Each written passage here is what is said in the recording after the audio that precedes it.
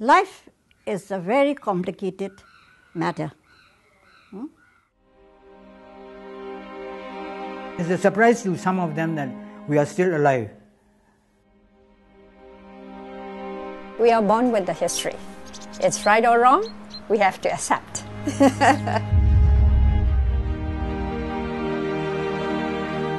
I'm the great-grandson of King Thibaw, the last king of Burma. We have a duty to do because that blood is running in our body. You had to crawl on your knees to visit us. Princess Margaret, she likes the free life, no? I'm like her. We lost our identity. We lived nearly 60 years in the dark days. The incredible twists and turns their lives took was, really stranger than any credible work of fiction.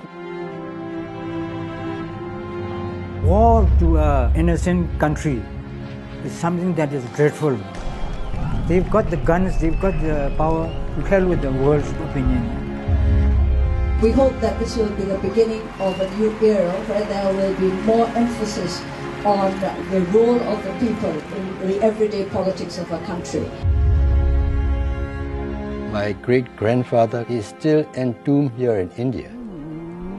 We, the descendants of the last king and queen of Burma, humbly request permission to return the royal remains of King Thibaw home. If all is completely peace, then his body should come along, but not in this time. Times have changed, people's outlook have changed. Let them lie in peace.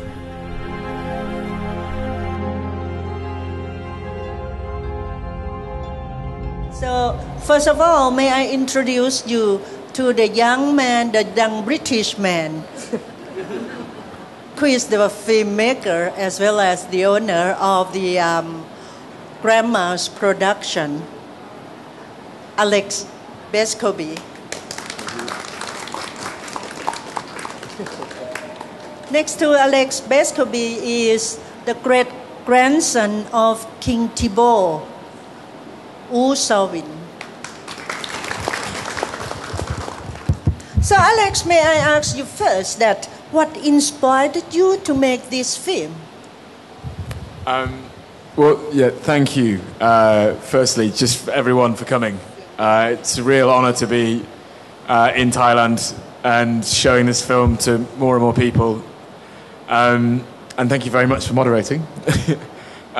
Two things, really. One was a passion for the history of Myanmar. I studied Myanmar history. I'd come across this story, and I was amazed about how few people in my own country knew the history of Myanmar.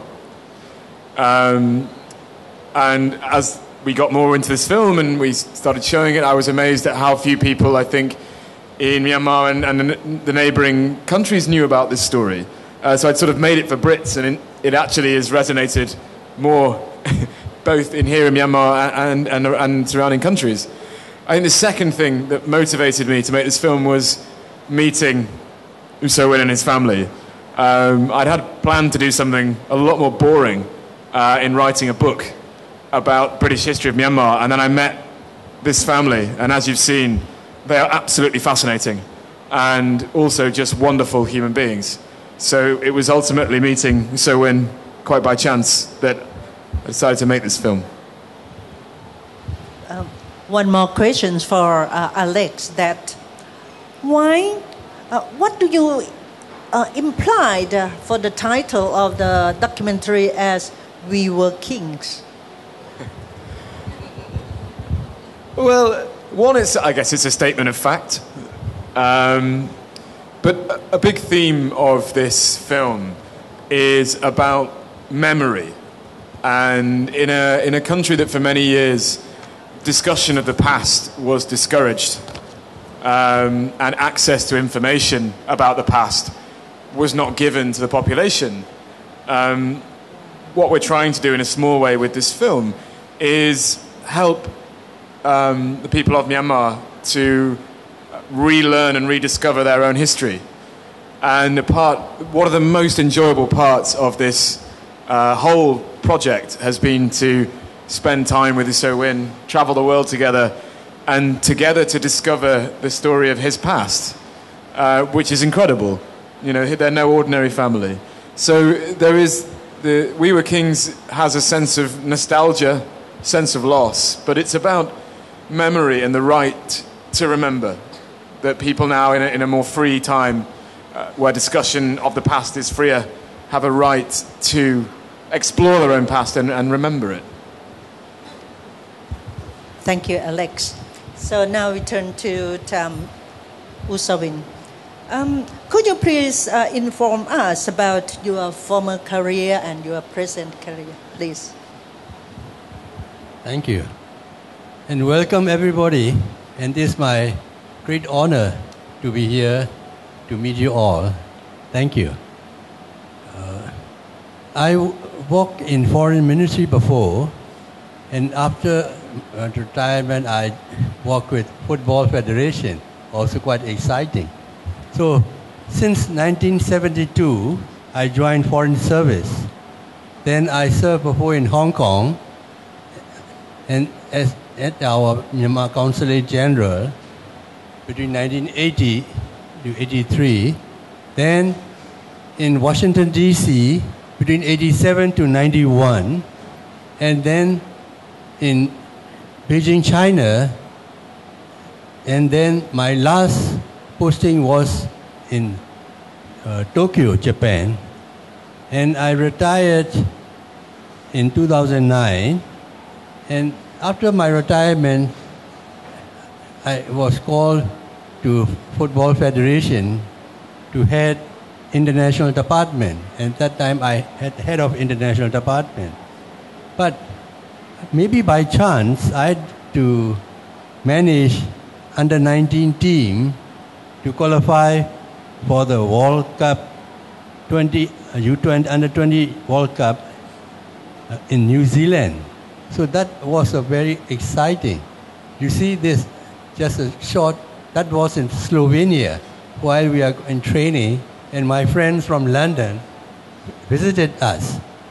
But we had an agreement.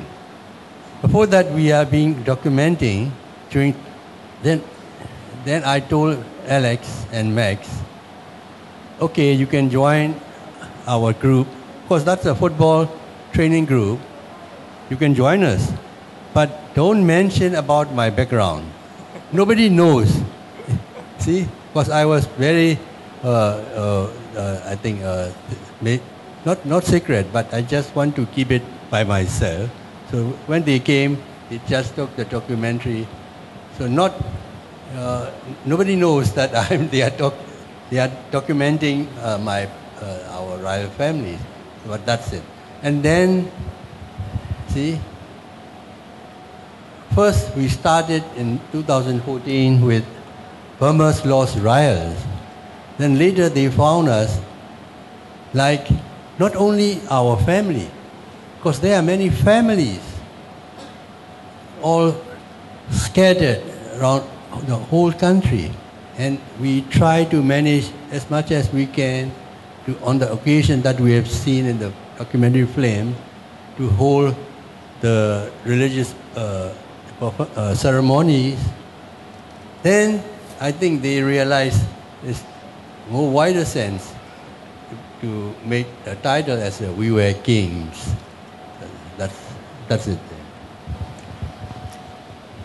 The other question is, why do you plan, Suwin, that to bring back the remain of King Thibaw to Burma in this government?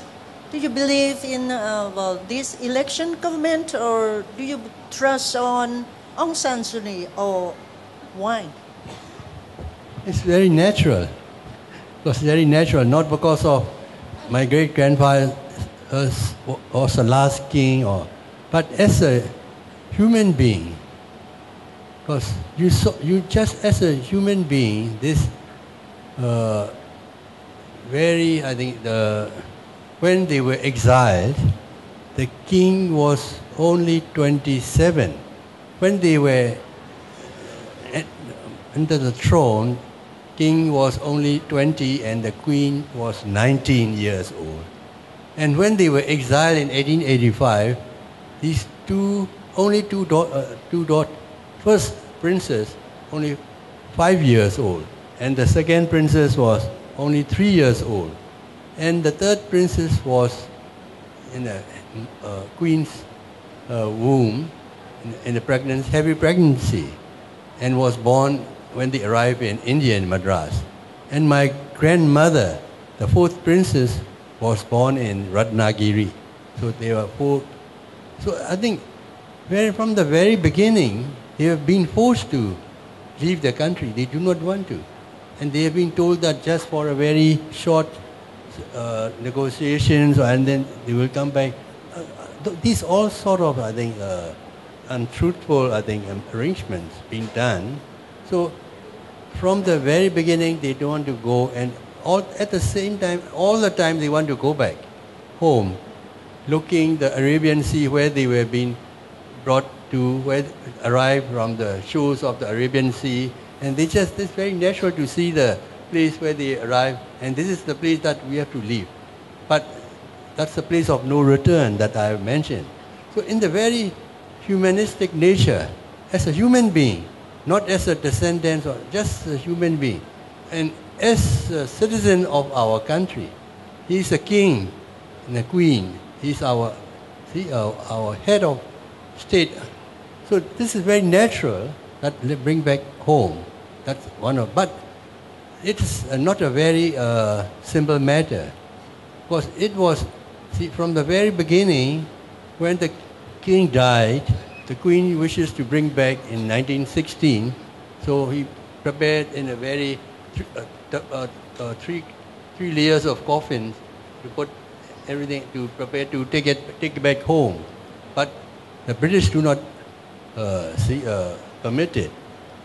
But see, from 1916 to 1990, for 3 years, the poor old queen fought to bring back her husband's body home. That's the very beginning of the story. And then she was, I think, forced to leave. They left her beloved husband, the body in Ratnagiri. So this, this is and then when the queen expired in 1925, there was another also the nationalistic movement to bring back the king's body and the body of the queen sent to the former palace, former Manly Palace. That was not realized also, because that was also under British rule during 1925. We didn't gain independence. Then after independence in 1949 and 50 also, there was arrangement that you can see in the film. That was a third.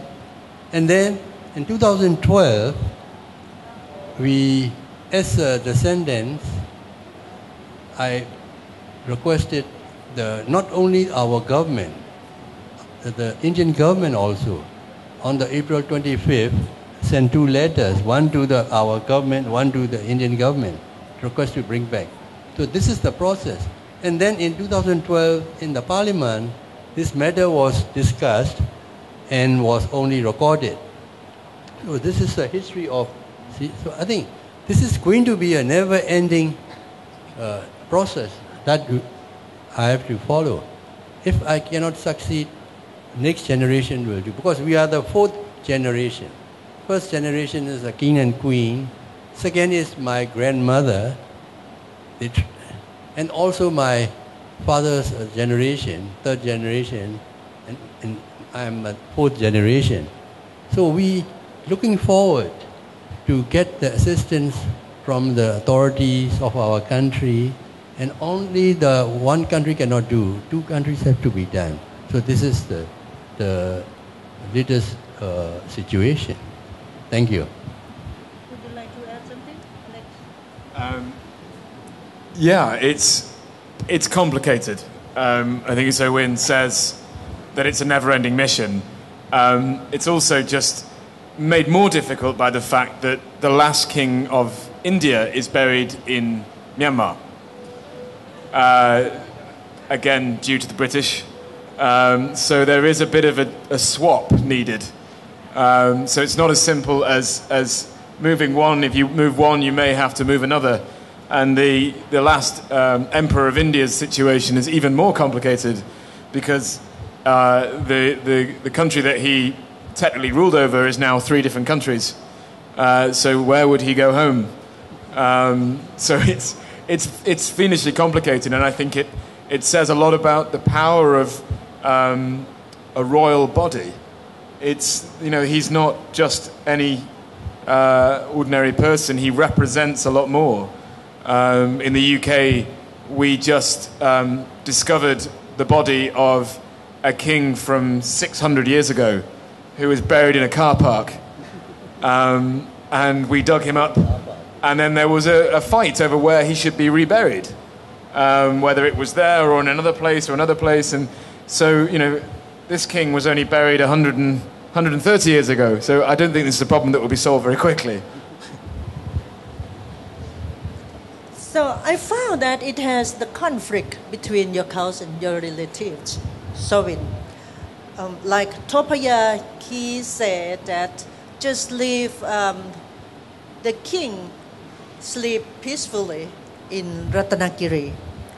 But yes, the same similar to Devi Tansin, she said that no, brother, it's not the time. It's not the perfect time to bring back the remain of the king. But you said it's your duty. Can you explain more about this, Sowin? My duty means not only my personal duty as a citizen, because the majority wishes to bring back home. So that's one of the reasons.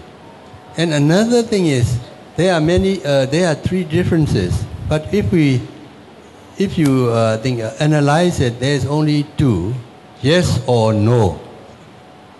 We are yes, and my uncle is no. But majority will be yes. So this is the reason. So but I mentioned I don't know what democracy is, but that I know very much about democracy. That's why I said to her that I do not know about. That's because you have to accept the majority's opinion. So I asked many people. I think I never met one who said no. Only no. It's a very natural. It's human beings. But sometimes they want to make some kind of different opinion or different ideas. But I understand what my uncle said. Let them lie in peace. It's quite natural because he's already now nearly 95 already. So comparing with himself, I think he just want to keep it as it is.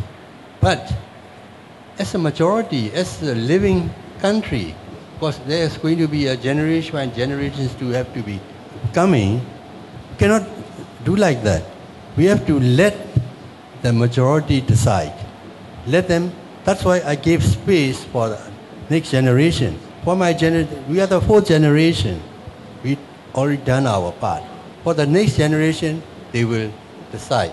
So this is my understanding. And actually, yes.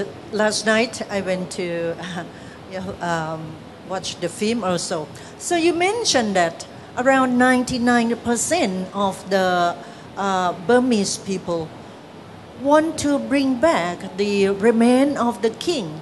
How did you know that?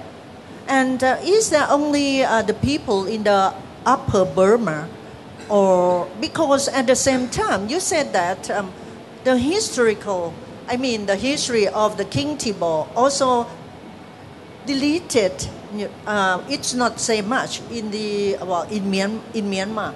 But at the same time, you said that the people would like to bring back the remain of the king. Can you explain more about this, please?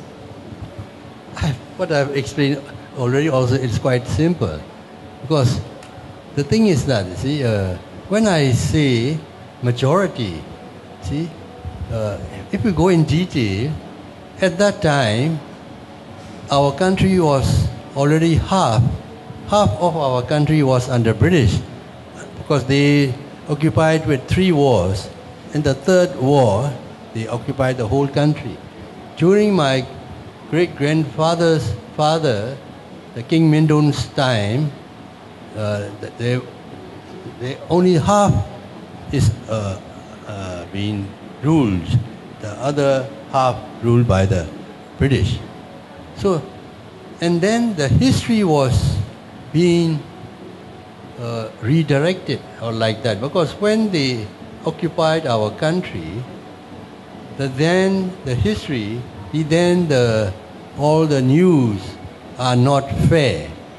So what you have mentioned, see that the last king was a drunkard one who been kicked upon, and that kind of cartoon, see, is showing the public that what they are doing the right.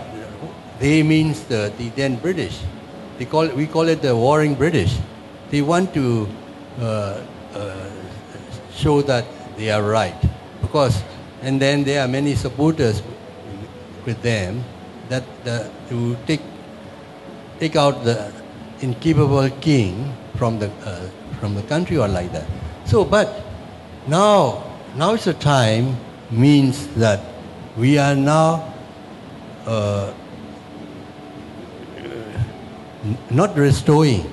We are now making the history to its original, because history was not original before, because being left out, and then in the history it was not taught, and then so nobody now even see very simple is that the descendants of the last king, there is no descendants of the last king. All were being finished in India. That many people were thinking of that, because they don't know. Now they realize that we are, because we have to thank these 2 British. Another friend also, the Max Jones, when we met, I told them they found us.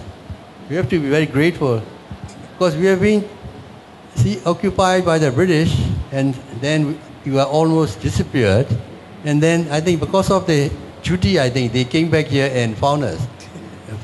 And then first they started with the lost Burma's lost royals, and then they said we were kings.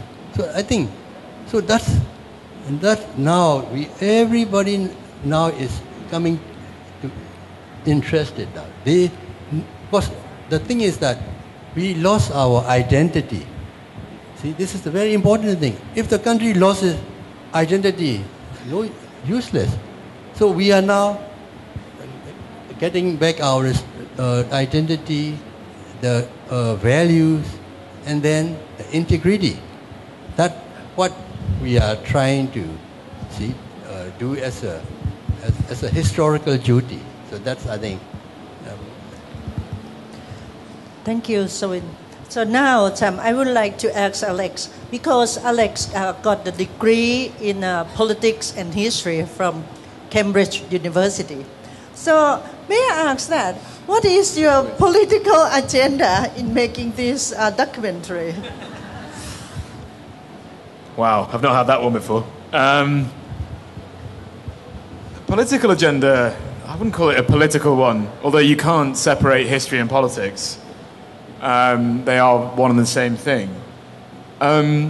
My agenda in making it was purely to show this story to a wider audience, because I thought it was really important for understanding the way that Myanmar is today. And my frustration was that Myanmar was often discussed, particularly in sort of European media, as if it didn't have a history. It was discussed as this sort of morality play between good and evil, with no understanding of how it had come to be the way it was, a divided country, a militarized country. And in Britain, it was most frustrating that almost nobody knew that Myanmar was once a colony, or, and particularly that no one knew this story about what had happened to the last king. So my agenda was to hopefully bring about a slightly more informed discussion in the British press about Myanmar and why it was the way it was and what could then be done about it. The questions I often get from Brits is, oh, well, you're being very nasty to the Brits, we weren't all that bad. This is not a film to bash the Brits. It might look like that. It really isn't. I'm 30 years old. I am sort of a young man still.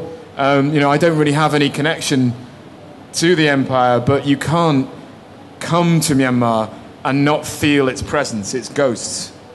And I think that's what I wanted to show to a whole new generation, that if you come here, if you come to this part of the world, and you are British, you need to understand that you're stepping in the footsteps of other people, and you're stepping in the expectations of people that live here. They remember the British.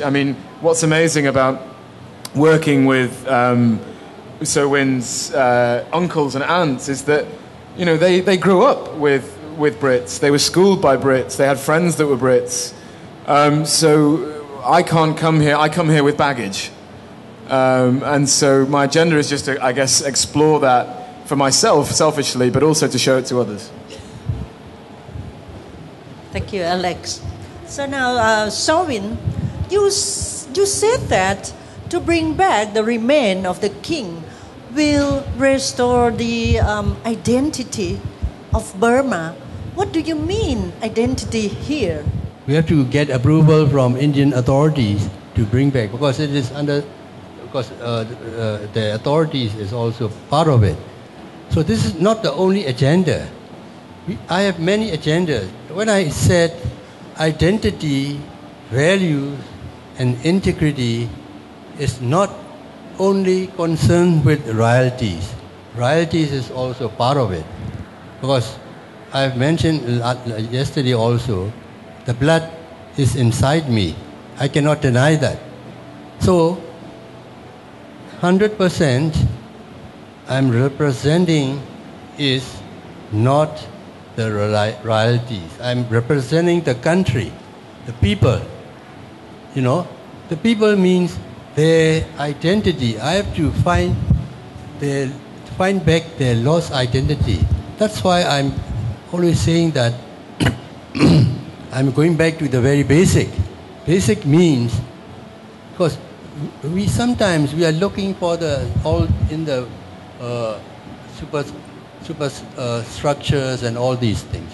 And infrastructures also have to be looked upon. You have to go to the basic. Basic means to the ground level where development is very low, no electricity, education system, and no education is also very limited. All these. So we have to go through this. So I'm just forming this royal society.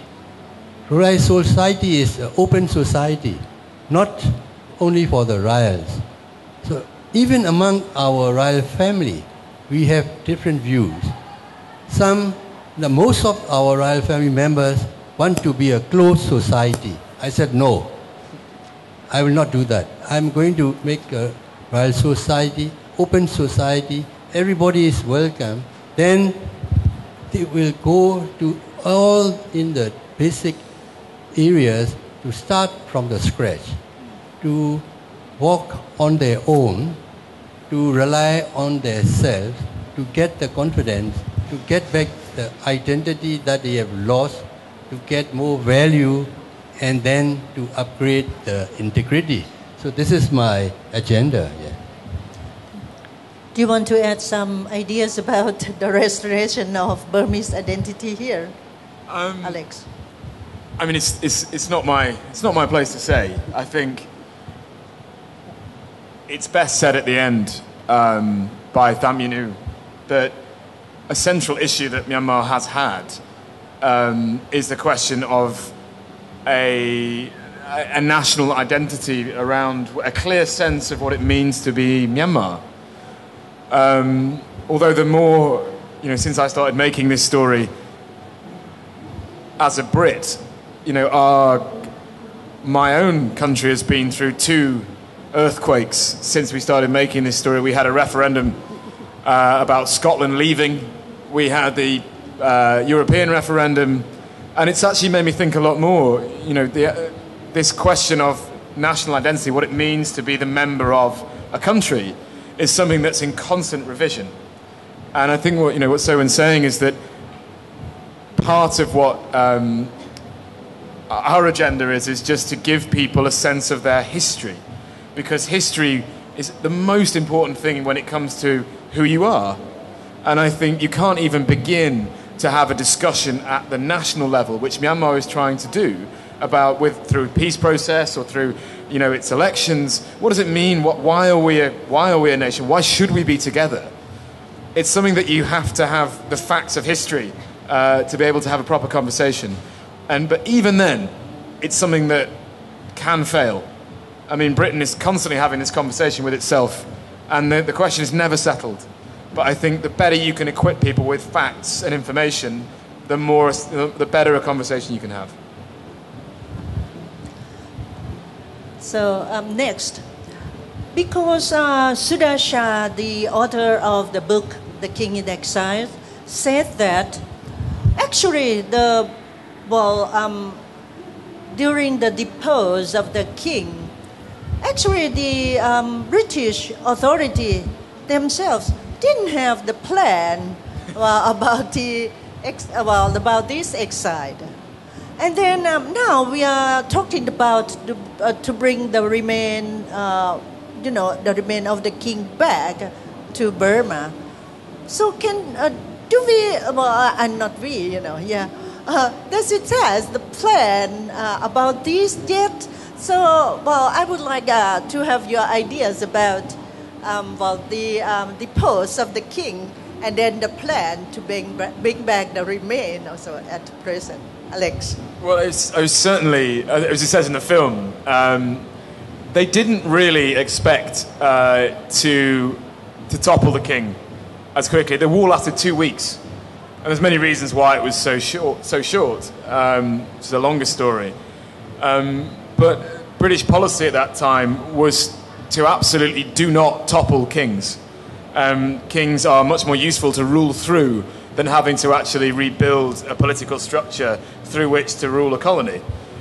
So they actually had broken their own rules in toppling Thibaw. There had been plans to replace him with one of his relatives, but actually they couldn't find the right person to do so. And so when they did take him away, and what So Win said, there was a discussion they would take him away just to have a chat with him in India and then bring him back. And if you read the papers around that time, as Sudha has done brilliantly in the book, they were making it up as they went along. They took him to India for a bit, and then they didn't know where to put him. They might take him back to Myanmar, they might take him to this part of India. And they were, sort of these letters going backwards and forwards between Westminster and India and Burma as to, well, what the hell do we do now? We've got this man on our hands. They didn't want to harm him because that would have caused too much trouble. So they just parked him, really. And every year they renewed his arrest warrant on his birthday, which is, I think, a really kind of slightly cruel thing to do. But so almost every year they were re-evaluating, what on earth do we do with this man now that we've toppled him? And it was an enormously expensive thing to do for the British government on Burma to actually decide, okay, we now need to run this province. So they amalgamated it into India, which was an enormous insult to Burma. And then it cost them an enormous amount of money and lives to try and impose their rule on Burma. And it was only really towards, sort of the 20s and 30s that things had settled down. And 10 years later, they were gone. And so there was no sort of great grand plan for Burma. It was just they wanted to topple the king because he was being troublesome. There was lots of pressure from businessmen in the UK. We want him out of the way. And so they did it. And yeah, I think the book, it's over there, you should go and buy it. It's sort of an expose of a government stretched across the globe trying to play catch up with itself. It's like, oh gosh, we've toppled him, what do we do now? What's your idea on this, Sowin? It's about the post, and then I should ask Sowin that what is the plan when it's mentioned that the British authority itself doesn't have a plan, and then what's the plan to bring back the remain to Burma? What do you think? You want to know my opinion? Yes, your opinion on this. I have no opinion because already very simple one. Why see no plans or was already done. Damage is already done. Now, my part is getting back what we lost. That's why my agenda is go to the very basic means, to the traditional values. Like human beings, the roots is very important. Because especially in our country, we have many nationalities. We have to respect each and every citizens of our country, their roots, their traditional values. That's what we are missing. That's the reason why we are not getting peace. This is my opinion. I'm not involved in any other official wings or groups or like that. This is my very personal.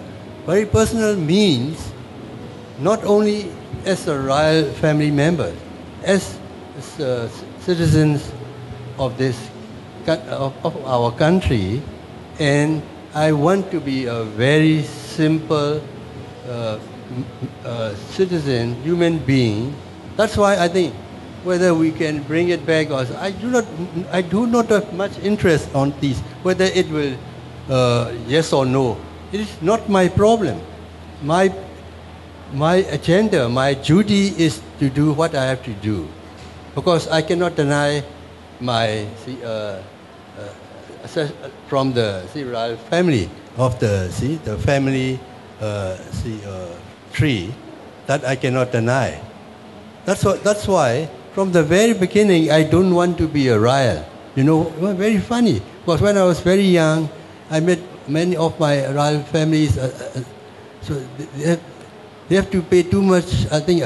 So I cannot understand why. But because, my father was ambushed when I was only 2 years in 1948. I do not know I never met, I think.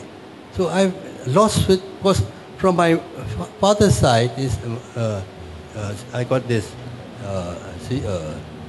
lineage. So the line was lost from the very beginning. But later, my uncle, the Devi Tansin's father, he made me, he gave me this duty. Because, when I was about to leave for United States in 1987, July, I think 2nd, I left on the July 5th. On the July 2nd, he gave me a handwritten of my family line. That was, I'm going to US, I might forget my lines. That's why he gave this family tree. Don't forget your roots. Yes. And then he said, this is your duty to, not only for the family, for the country. He wrote that and he gave it to me. And he gave me a painting, specially painted of my great-grandfather and mother. I have to take that painting to the United States and put in my room, not to forget my line. So that's what my uncle did, David Dunsin's father. So this is the reason why. Another thing is that in the film, it doesn't mention about the descendant of King Thibaw in Ratanakiri. Actually, it has the grandson, granddaughter, great-grandson, and great-granddaughters of the first princess of King Thibaw. But why they have been forgotten all the time? Even though one of the great-grandson, the tuk-tuk driver, because it's quite, for me, it's quite pity that they're living as the poverty in Ratanakiri, I think. Yeah. And then one of the great-grandson, the tuk-tuk driver, asked me that, can I drive tuk-tuk to Mandalay from Ratanakiri?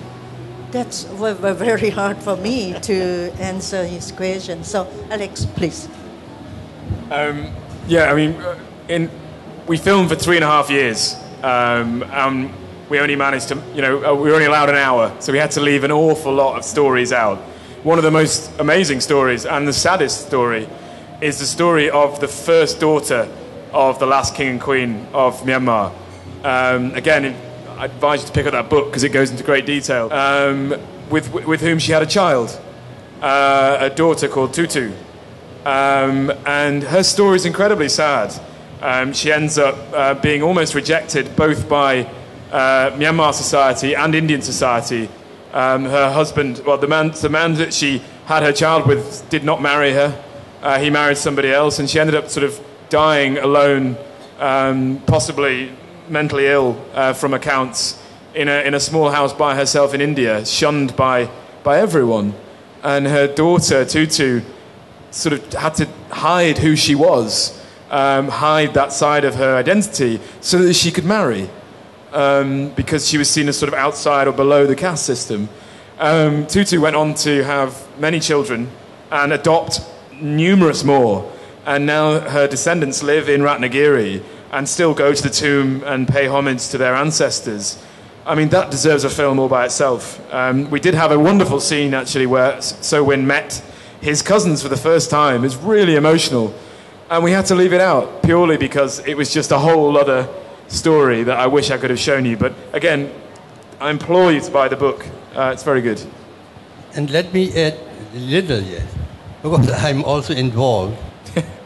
Because I want to know everybody that when I was in Ratnagiri, I felt very sorry for this generation, because my grand aunt, the first prince, my grand aunt, descendants are now, I think, more than 100 already, because I got every names recorded with me, because I have plans for them, because we are going to make a trust fund for them. But we have to start from the very scratch in our country, see, because our royal family members are being started from the very zero.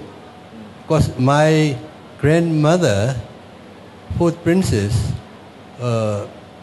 made a memorandum, sent a memorandum to the British government, the then British government. So that's why we still have connections with now our Indian relatives, we can call it. They are now more than 100. We still have connections with them.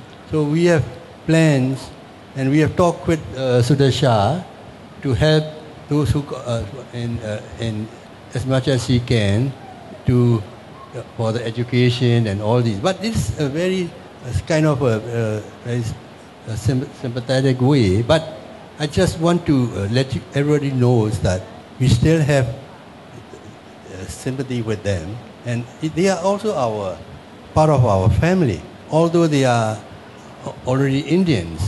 So we have to care for them also, and if we can share also, we have to share. So this is in our agenda also. Thank you very much, Sawin.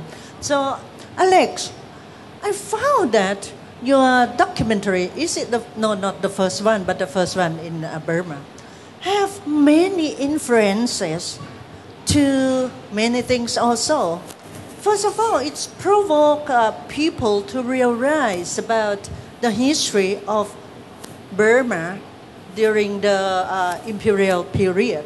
Not only in Burma, I think in England also, and in Thailand also quite a lot. It's also influenced to reunite the members of royal family in Burma, to have the Buddhist ceremony together at the Golden Palace. And it's also provoked to the rest of the history of King Jibo in Burma. So what do you think on this? Well, I kind of ask the audience. I mean, how many people here knew of this story before tonight? Oh, there you go. Got a couple there. If you translate the book, that's not fair. No, I mean, I that's been a joy. I think just to give that, sort of give it back in a way, give that story back and make it more widely known. Because I think it's really important to understand politically and personally. I think bringing the family together, that's been an even bigger joy. I mean, we've had a kind of unnecessary amount of fun making this, and in Ratnagiri, you were there. One of the nicest compliments we had was from the generation underneath you, your children and your nephews and nieces, who said, we didn't know about this, and we came along, and they were genuinely moved in Ratnagiri, and they now actually speak to each other a lot more, and it's sort of brought them together in a way, and that was just lovely. It's something I did not expect it to happen, because it is that shared sense. All of us maybe are curious about our ancestors, our grandparents, great-grandparents, where we come from. If you discover that you also, you happen to be part of a royal family, it's something quite interesting. Subin, do you want to add something about the reunion of your relatives? Because I like to but I think for the sake of the time and because I like to stop it here, because if you ask questions, I can answer the whole night. See, really, this is my interest, because I've been very honored to be present at the Foreign Correspondent Club of Thailand last night, and I was very honored. And also this time, I'm very happy, and I like meeting friends, not only friends, like my relatives. Because when I arrived here, I saw this gentleman wearing a typo, and I thought he's Myanmar, and then I talked to Myanmar. He said, no. He just want to honor this show. That's why he's wearing this Myanmar style. I got this dress also, but I wear it in London, see. It's not very convenient, see. Walking with the slipper and all around, and then later I wear shoes with this kind of, then it's not very convenient. See, and that's why yesterday also I tried, then I put it back. This time also I tried, but see, I have to ask my friend then, hey, how we have to take train, we have to take 2 stops, and by taxi, okay, and I'll put it back. Putting my casual clothes on. Because, but I tried in London, but I cannot try here, because this country is very close to our country. They are quite familiar with this dress, but I just don't want to go into the train with the people looking. Who is this man wearing different dress? So that's why you look great, by the way. I don't want to add any more. I have much to say.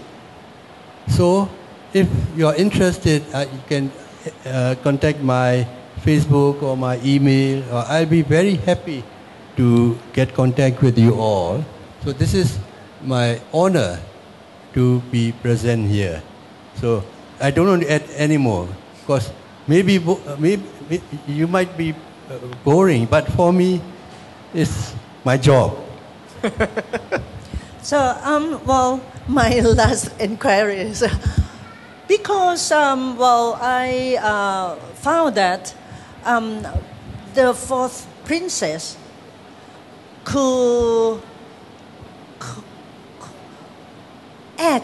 actually she wrote a letter to the British authority at the time to ask the treasure of King Thibaut back, and she got the list of those treasure.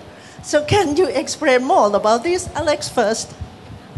Yeah, I mean, if anyone's been to the British Museum, it's full of other people's stuff. Although, when, not just us, many other countries have filled their museums with stuff from other places. We're not alone. We had a great adventure, and I'd encourage you, if you Google who stole Burma's royal ruby, So Win and I did a very, very fun piece on the BBC where we tried to track down the biggest gem that went missing on the night of the annexation. And that's a fascinating story. I mean, the crown jewels of Burma were returned by the British government in 1964. Or most. No, not the crown jewels. Not all of them. The royal regalia. Royal regalia. Not the... No, the jewels are still missing. That needs a film all by itself. So, yeah.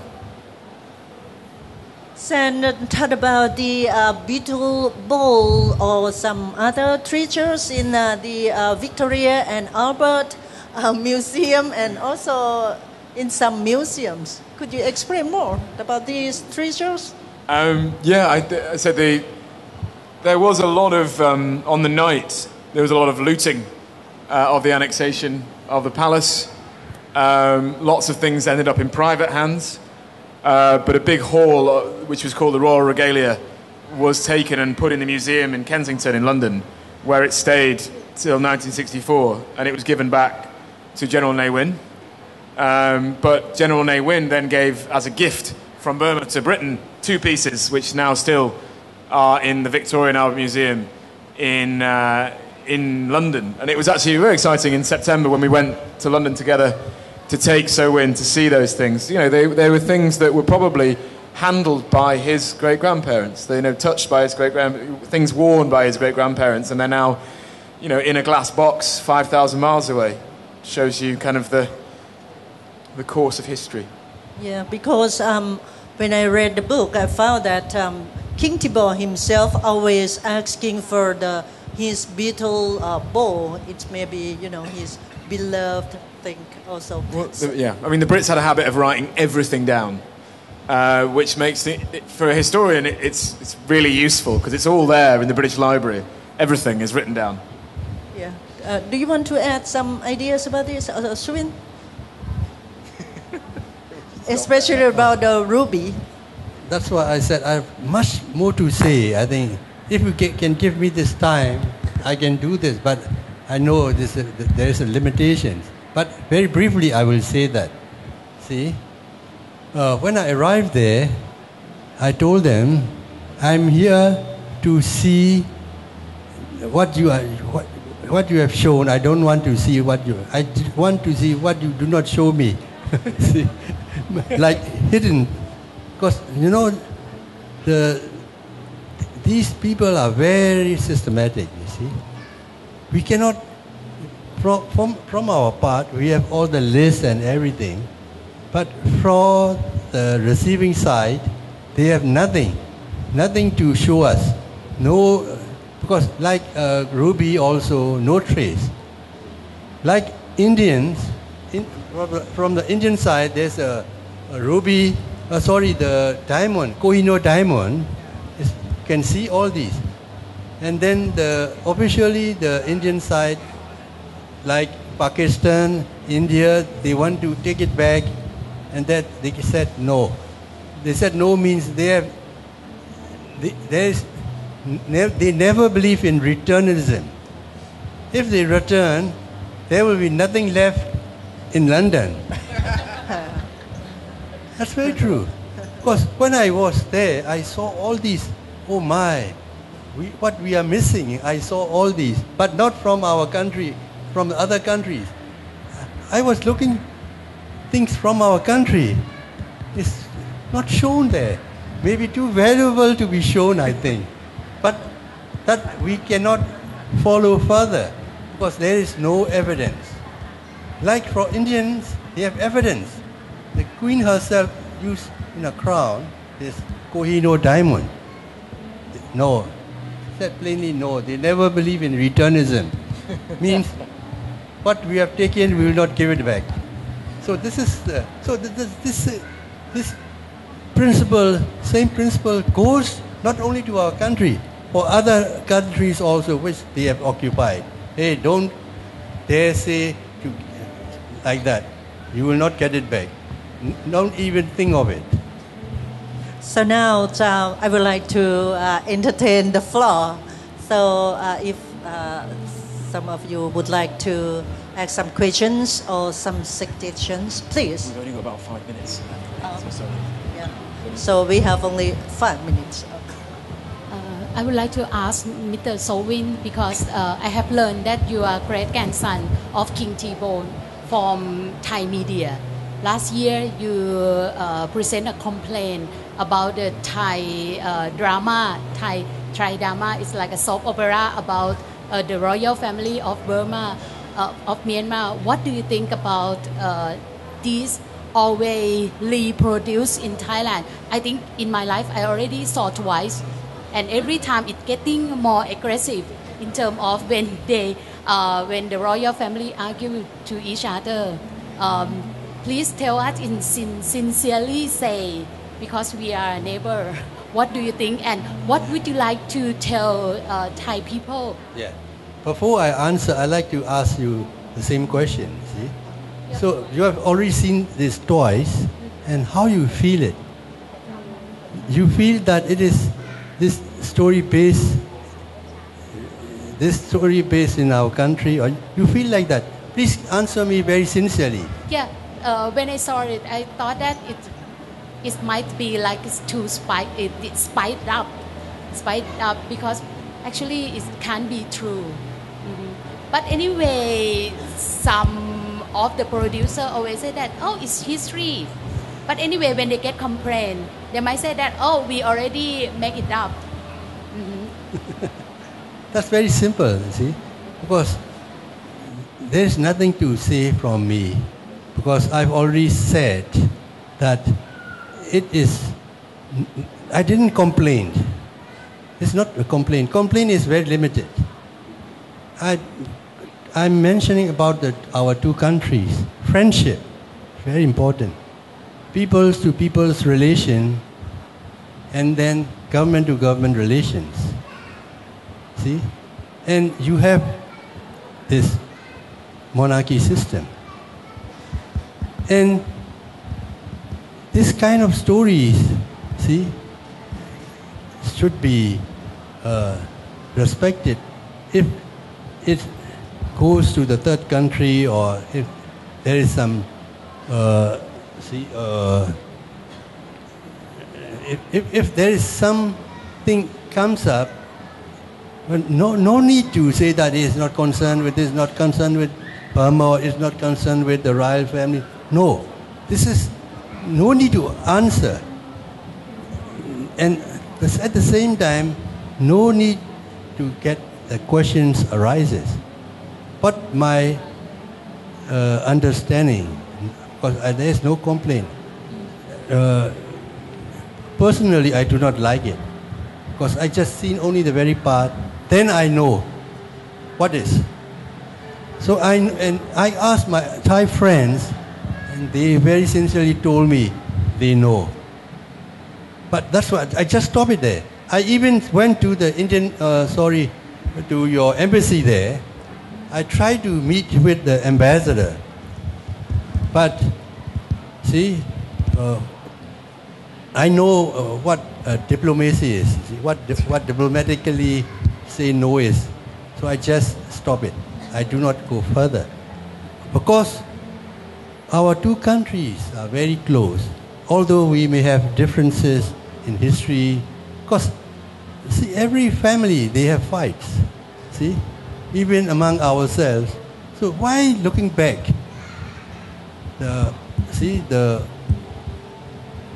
Not the good side of the history.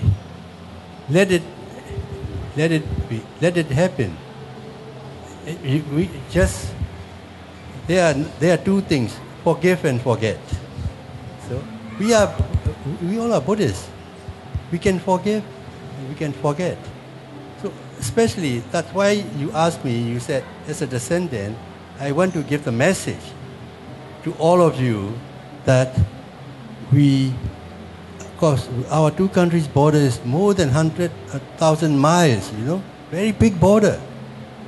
We should walk together, because your country is now becoming very much developed. Because in 50s, I remember, the then Prime Minister of Thailand visited our country in 50s. So your country is still starting to, and we have a very good airport in Southeast Asia, the best one in 50s. And then when that Prime Minister, I do not know his name, when he came back at Bangkok airport, the Thai press asked him, "Hey, what's the situation in Burma? We have to walk another 30 years like to hit Burma." During that time, not now is opposite. See, we have to walk another 50 years or maybe to be like this country. So this is the history. So we have to understand. So that's why peoples to peoples relations, now we are now talking. And then the government to government relation is another. So we like to develop this peoples to peoples relation. If we want to develop, there is no question of asking that kind of drama. Or there will be no question. Sorry that we have a very so maybe another occasion. Well, just only that the nationalism nowadays in Myanmar is so high. With all due respect, do you think that the plan to bring the remain of the King Tibor to Myanmar will make the rising tide of nationalism in Myanmar again, or something? I think, I'll answer it very quickly. I'm really sorry we'd be rushing off. It's a very good question, and it always comes up after a screening. The answer is, we don't know, and it's very complicated. I think, is it the right time, as Devi Thansin says? I don't know. Things are very complicated. But, things are sort of in motion, and history is unfolding. Will there ever be a right time to bring him home? I don't know. And I think that's ultimately a decision for the people of Myanmar and ultimately a decision for the family. But no, it is a good question and something that we've talked about an awful lot. So, thank you very much. Thank you, everybody. Okay, thank you, everybody. So, thank you very much for your participation. And thank you very much, Alex and Usavin. So, we hope that, for your next documentary, we will meet again, maybe here. So, thank you very much and have a good evening. Thanks, everybody. ครับขอบคุณมากครับขอบคุณนะครับขอบคุณนะครับ